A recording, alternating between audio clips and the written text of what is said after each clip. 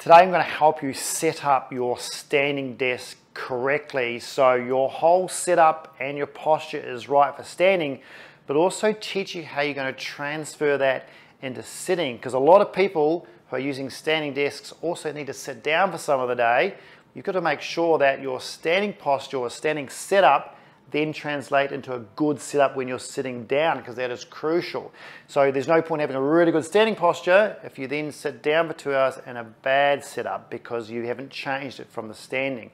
So I'm going to give you some tips and tricks of what to do with your sit to stand desk. Now, there's different types of sit to stand desks. This one is a sort of portable one, if you like, that you put into a reception desk, okay, or a fixed desk. So some of you at work or at home don't have a fancy electronic one that goes up and down. And for this sort of setup, obviously we need to use one that's a portable one that goes inside that, okay? But you can still sit and stand effectively with these ones, and these ones are great because they can go up and down and really good for these workplace environments. But the ideas I give you today can also translate into the electronic ones. Now, let's have a look at this standing version first, and I'm going to show you what to do, and then we're going to translate that into sitting. So with the standing one, Al, do you want to show us how you pull that one up? This is a manual sit to stand desk. It's got clips on the side. Obviously it comes up like that, and it can have varying heights. Now obviously this needs to go high enough for the person who's using it. Now for Al, she's not tall, like 6 foot like me, so this one is going to be perfect because she can get this up the right height. What we've got to make sure of though is the first things first, that she needs to be, well, the first thing we need to do is work out her keyboard. We'll worry about the monitor in a minute. Get that keyboard right. So when she's with her keyboard, her arms need to be mostly at sort of right angles or a little bit below. What you don't want to be is up like this, okay, in that position, because what you're going to end up doing is probably just hitching your shoulders up like that. So they've actually got to be relaxed and down. The interesting thing about when you sit to stand desk is you don't have any support under the elbows when you're standing.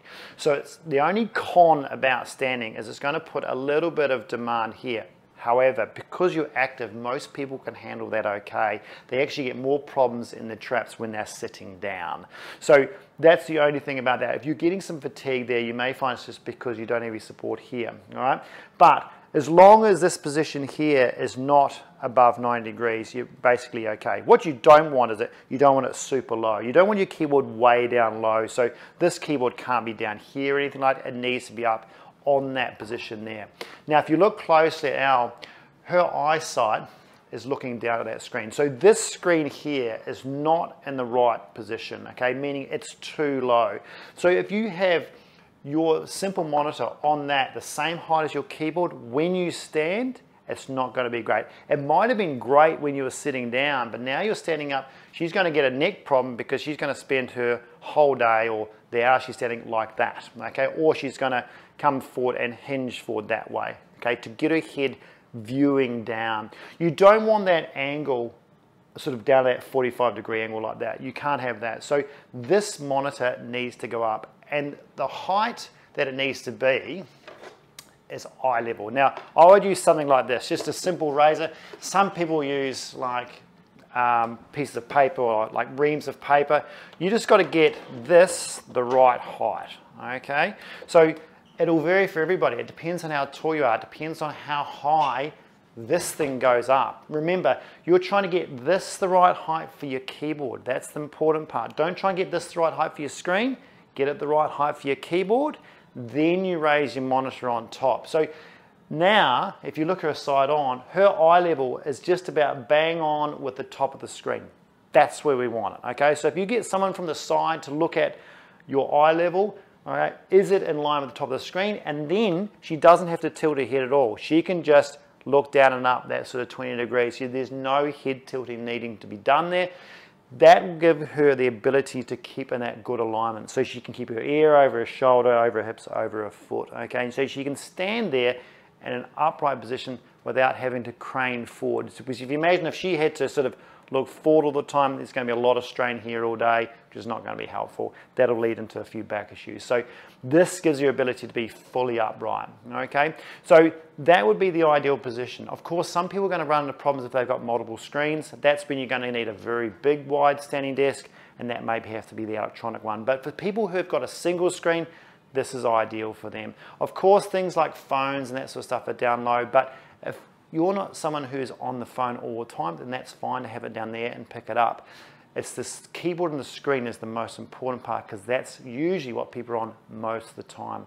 So that's basically the essential setup. The body is taking care of most of the posture, okay? So being in a standing position like that is going to be great for all the chain down through there, and you don't have to worry too much about posture because you'll naturally stand in a decent posture. Some people have things to stand on. For Elle, she doesn't need that, but this is her ideal setup. Now, the interesting thing, if you saw before, we didn't have this. So you watch what happens. If you raise your monitor and then you drop that sit to stand desk, and this is what we talked about before, is okay, what is your posture going to be like once you bring that down? This is where people go wrong. If you drop that down again for me. So she's done her standing, and hey, listen, standing might be for her 2 hours up. So it might be from 8 till 10 in the morning, and then from 10 to 12, she goes and then sits down to give her body a bit of a rest, because she doesn't mind sitting down.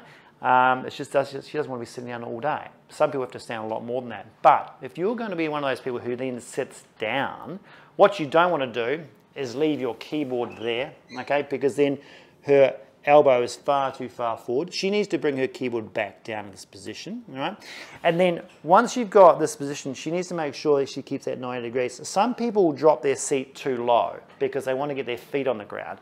Now for Elle, I'll just move this away here, because this is her makeshift footrest. It's a good idea for you guys if you haven't got a footrest. Can you see now her heels are not on the ground? Okay, so what Elle tends to do, if you drop that seat down, she likes to go, okay, I'll drop the seat down to get my feet on the ground. But now she is actually pretty much too low. If you look at that angle, she's too low for a keyboard. She's raised up a little bit more. So what I'd like her to do, and the other thing too is, I'd rather have her hips a little bit higher underneath. They're not too bad actually at this point, but I'd rather having a little bit higher because of the desk height. So the best thing to do is, again, like we did before, fix this first. Have that sort of keyboard as the centerpiece of where your posture is changed, and then accommodate feet and accommodate screen after that. All right? So bring that up a little bit higher for me now. So she brings that up a little bit higher, meaning her arms can sort of rest in a decent position here.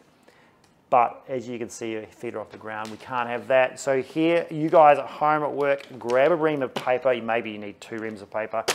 Pop that under there. Get it the right height so she can then rest her feet, which means they're relaxed. She's not going to need problems under there. And again, she's got that height right correct. She's got this height right correct.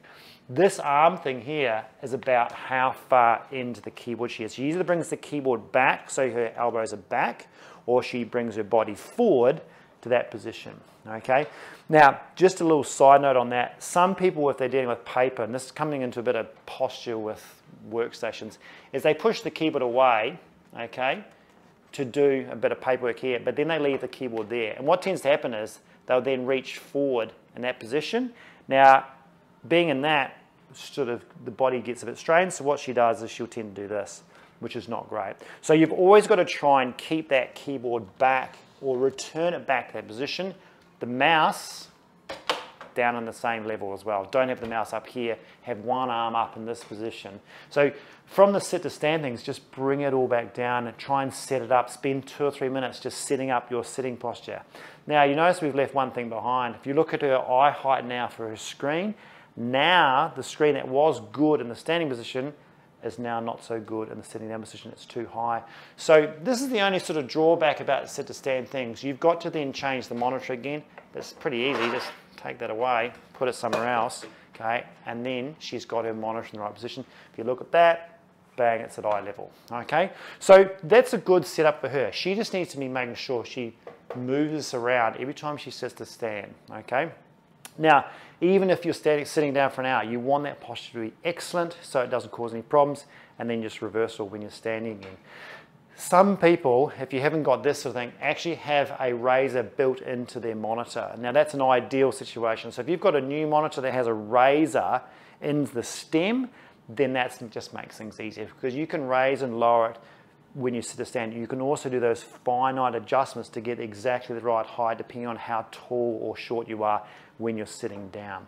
So there's our little tips and tricks for today. Try and get those sorted to help you with your sitting to standing posture. Any other comments? Drop them in the box below.